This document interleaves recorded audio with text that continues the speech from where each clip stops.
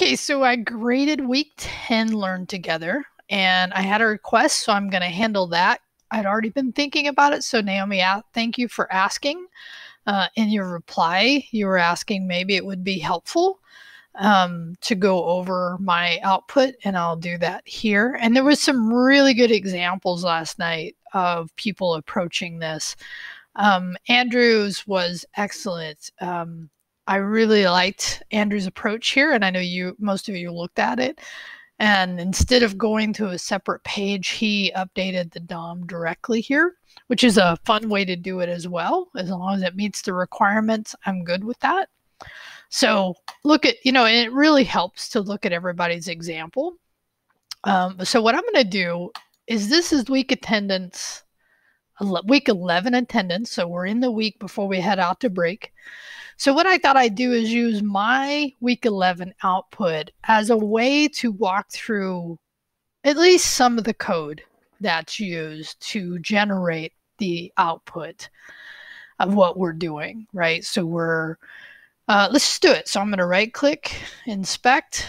Remember, this is also part of what you need to do for your Dev 1 is know how to do this. So the more you see this, maybe the more comfortable you'll get here.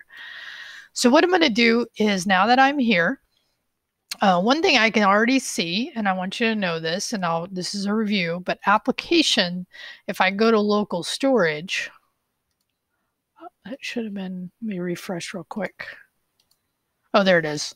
So they actually changed that, I guess, because before if I just clicked on it. So what this shows me is that inside local storage, there's another kind of list in here. So the reason this is here is if I have other apps that are using local storage, because I'm running GitHack, that's where it's running out of. So in this case, I can see that this render of this page is actually rendering once it's pulled out of local storage this item.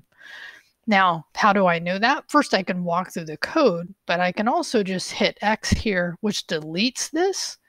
So if I delete this, I refresh, this no longer renders anything, which maybe what I would want to do in my code is actually put something here that says no data yet.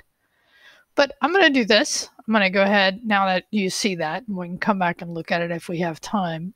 I'm going to come down to my JS file, and in here, I ended up simplifying my file names, putting it in a JS directory. I did do some CSS. I won't go over that here. But in my app file, that's pretty short. All I have is getting the request. So I'm going to set the breakpoint right here, because this is really where it starts, by going out to look at local storage to see what's there and bringing back request, meaning returns it. So if I do this, I put that breakpoint, I hit refresh. What happens here is it still renders this page, but it stops right here on the load of the JS.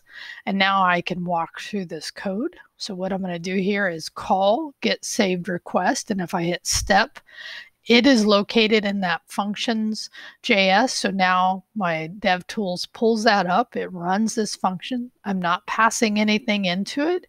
It's saying define a variable called, in my case, I call it request. We've seen it called notes. We've seen it called to-dos.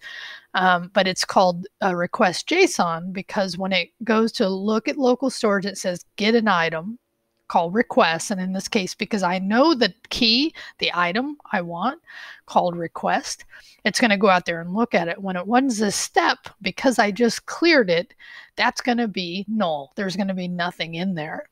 And then it says if this, right, not equal to null, which means there was something in it, then I would do the parse. And the reason you're doing parse, and I'll just do this real quickly, is that when you're storing data into local storage, right, the parse takes a JSON, because in local storage it's stored as JSON, and it converts it into a normal JavaScript object.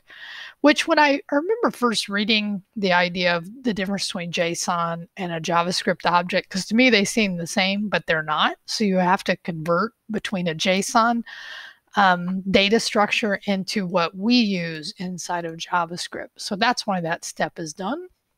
right? But it's asking the if, because if there's nothing in there, then it's just going to return an empty array. But if there is something, then it's going to parse that and return that. Okay, so in this case, what will it return is an empty array because there were no requests. Okay, and now I'm returning. Let's get back here. And so now I can see that that is an empty array, which makes sense. If there's no data, then just do that. Okay, and so now my in here, I would just step through here, and now this is just an event listener on this button. So because I didn't break in here, all it did is it loaded into memory so that when I do something, I am listening for an event on that button, then it'll run this code. But the next thing it does is actually goes out and renders that stimulus data based on this globally defined request. Now, because there's nothing in there, there's nothing that's going to render to the screen, but it still walks through. If I step into it, I can see that it's going to pass this request. It's going to clear whatever was in there before, because this function is run various times during my app. And then it's going to do a for each, right? But in this case, there's nothing in there, right? So it's just going to pass control back, and now it's done loading the page. Okay, so it's actually done. So if you see this content script, that just means it's done. So if I want to really look at what's going on inside the app in more detail, I'd probably want to put my breakpoint here. Okay, and so in this case, let me just go ahead and re-render the page. Now, nothing stops on the page because this is just code, this event listener that runs once I hit submit. So I actually have to enter data into here, and I'm just going to enter some random data. And as soon as I hit submit, because this event listener is listening on the form element, okay? So as soon as I hit this, now it's going to hit this breakpoint. It's done the event default, which says, prevent that from happening. I'm going to set up a local object in this function called request. I'm going to my key and my values, filing status, adjusted income, and number of children is going to be, and I do mine a little differently than Andrew did, but I basically say, look at the form element, pull the first entry. Again, you can do this, you could do, and you don't have to do this because you can absolutely do e.target. Why, and you might wonder, well, then why didn't I do elements, right? Because I could. I just wanted to do it a little differently, like playing around with just another way to do it. The question might be which is best, but I won't go down that rabbit hole right now. So I set up the request by pulling the values that are in these inputs. Now, in this case, I did do some validation from a JavaScript perspective or CSS perspective. But, and I did do the required so that they can't just hit submit without some feedback going to the user. So now the first thing I'm going to do is I'm going to actually call determine amount, passing in that object called request that has these three fields. So now if I just, and by the way, this code is what I've been kind of having since pretty much the second week. So if I just step into this, I can see I'm passing, and now what I called request, I'm actually calling input here. I could have still called it request, but I decided to call it input.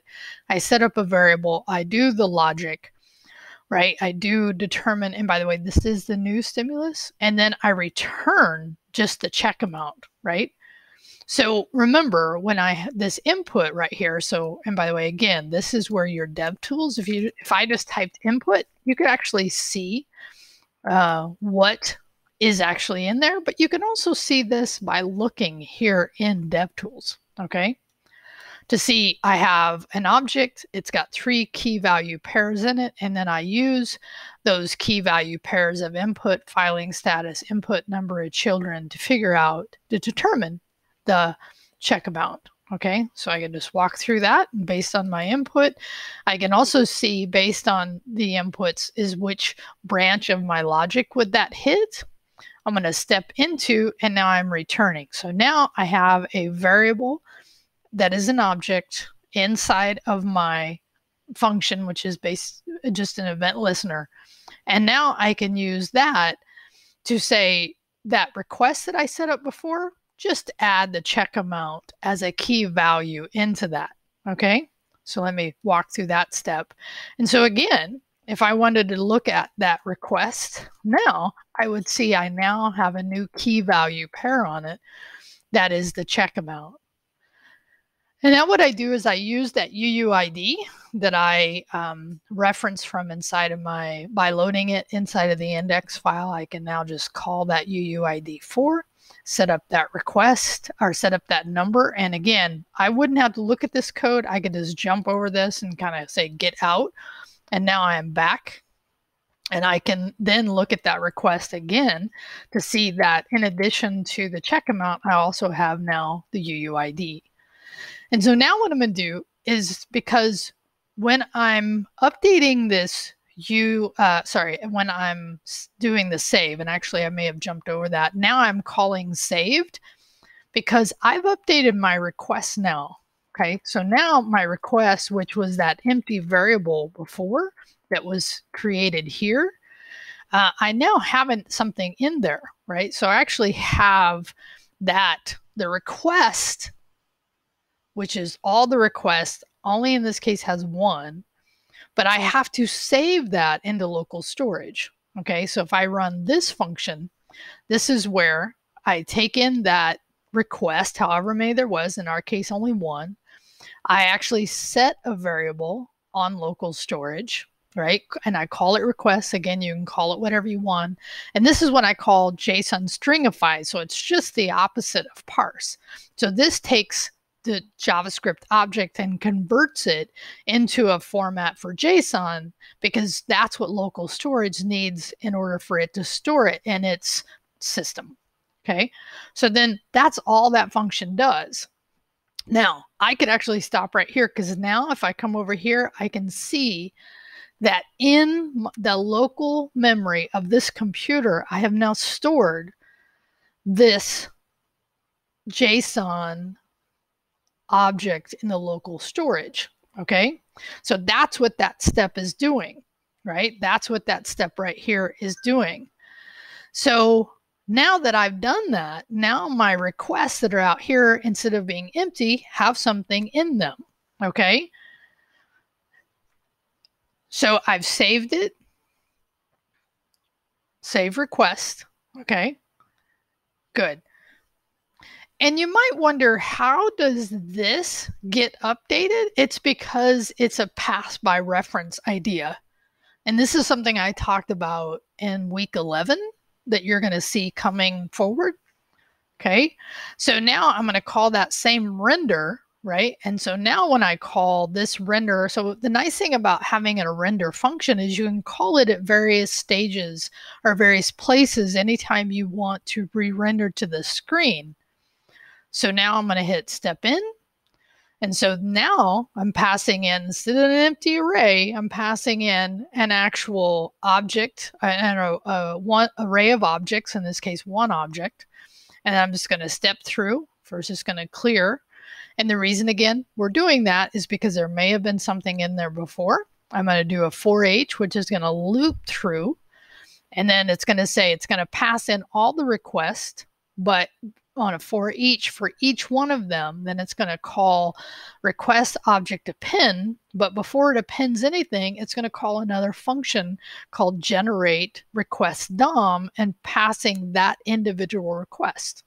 So I'm going to go ahead and step into that, which calls this function. Again, this is a little, keeping track in your head that even though it says request, there's only one in there. There could be, of course, multiple.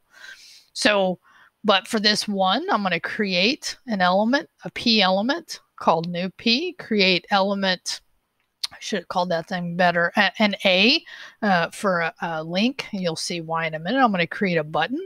So let's just kind of walk through those. And now I'm going to create an event listener. Okay, and this is where I actually ended up creating an event listener so that I could delete remove run of my request. It's the idea of when I'm doing the CRUD operation. So I'm doing an event listener inside of this create DOM that will allow, when it renders to the page, it's also to have a button that has an event listener on it.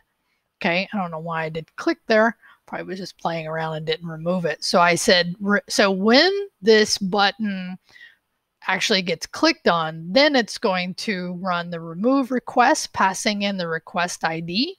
It's going to save the request because it's removing it out of local storage, and then it saves the request, which updates the requests that are in memory, and then it renders that as soon as somebody hits that delete button. So let's just go ahead. That's what that step does.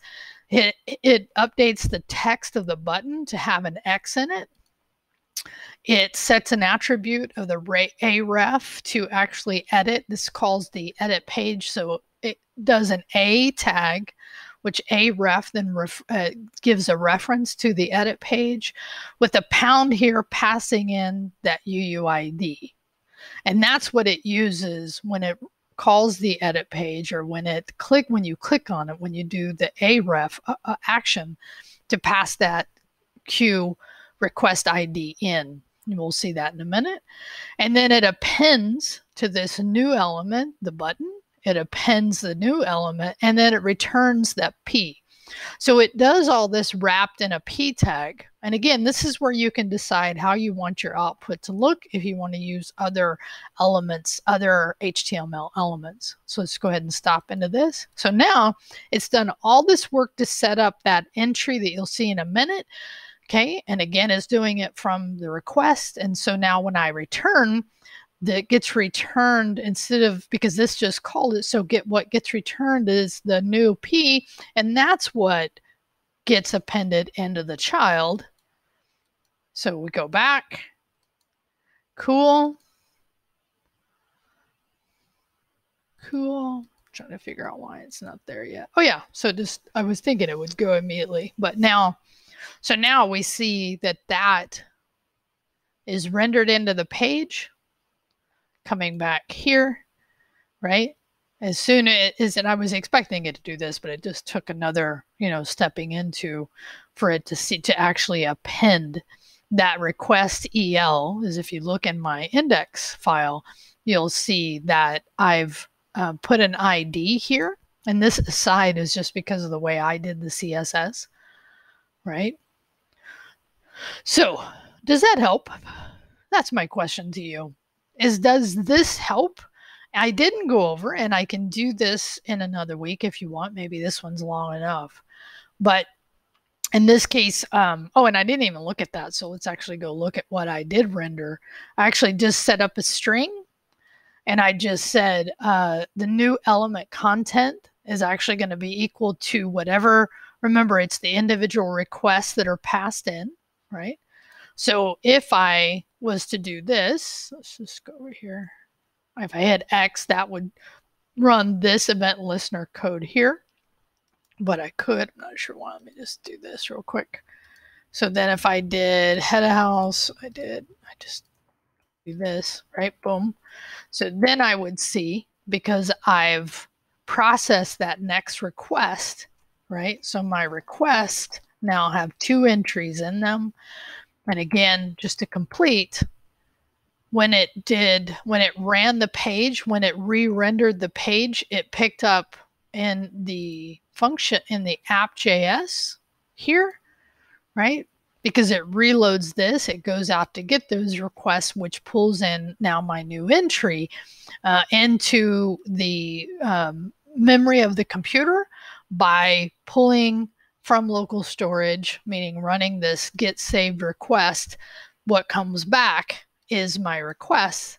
And really what it's looking at is what's setting over here in local storage, which we know is in this case 2 entries, 2 objects in that are each, the whole thing is an array of objects. Anyway, thanks for the question. I hope that helps out. Let me know in your reply if this helped cleared up anything, or if you have more questions that I could attempt to answer. Thanks. And I think that's it. We'll be talking about probably in week 12 more of the schedule for the Dev 1. Have a good one.